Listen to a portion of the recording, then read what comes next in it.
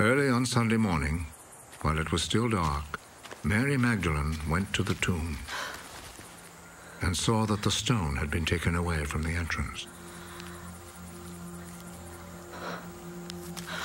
She went running to Simon Peter and the other disciple whom Jesus loved.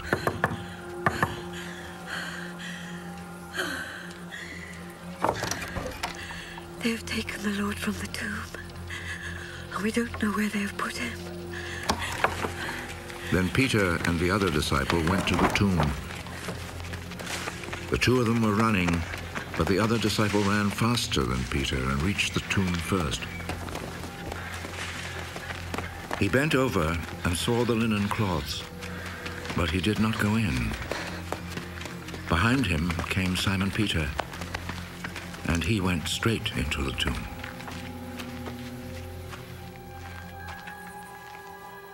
He saw the linen cloths lying there, and the cloth which had been around Jesus' head. It was not lying with the linen cloths, but was rolled up by itself.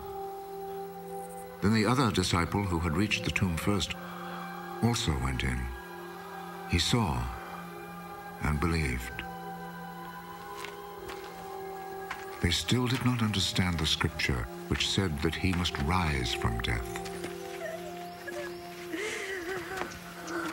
Then the disciples went back home. Mary stood crying outside the tomb. While she was still crying, she bent over and looked in the tomb.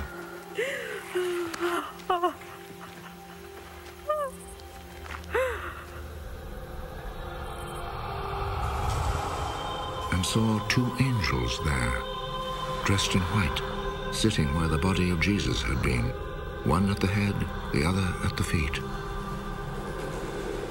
"Woman, why are you crying?" they asked her. They have taken my Lord away, and I do not know where they have put him. Then she turned around and saw Jesus standing there. But she did not know that it was Jesus. "Woman, why are you crying? Who was it that you were looking for?" She thought he was the gardener, so she said to him, If you took him away, sir, tell me where you have put him, and I will go and get him.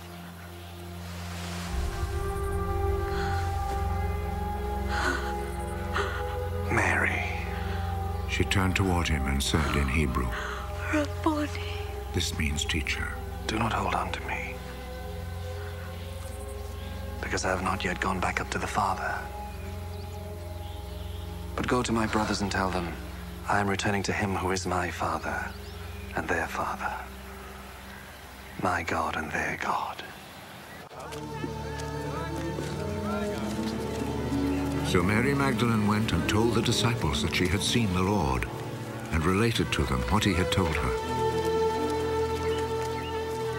It was late that Sunday evening, and the disciples were gathered together behind locked doors because they were afraid of the Jewish authorities. Then Jesus came and stood among them. Peace be with you. After saying this, he showed them his hands and his side.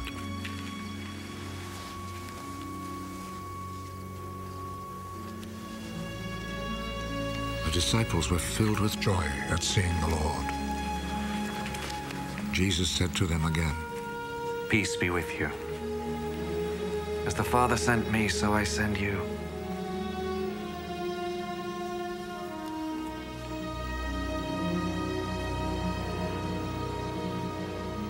Then he breathed on them.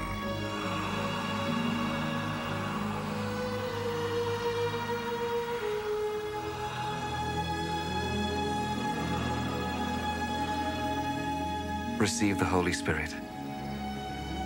If you forgive people's sins, they are forgiven. If you do not forgive them,